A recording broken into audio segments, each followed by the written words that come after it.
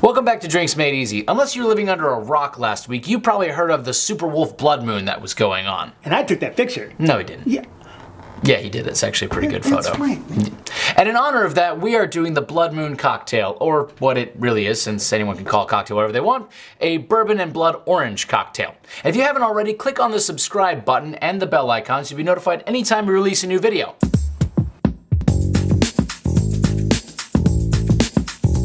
To build a Blood Moon cocktail, start with 2 dashes of Angostura bitters, 2 ounces of bourbon, 4 ounces of fresh blood orange juice,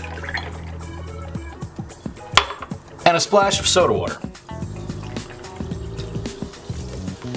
Give it a quick stir.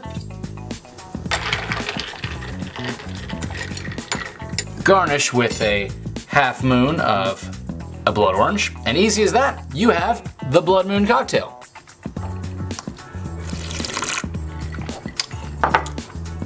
That's delicious. We use 2 ounces of bourbon, so the bourbon is quite present, and there's a distinctly different flavor with blood oranges that you're either going to love or hate. So if you haven't had a blood orange before, make this cocktail. And if you hate blood oranges, what's wrong with you? They're delicious. Cheers from Drinks Made Easy.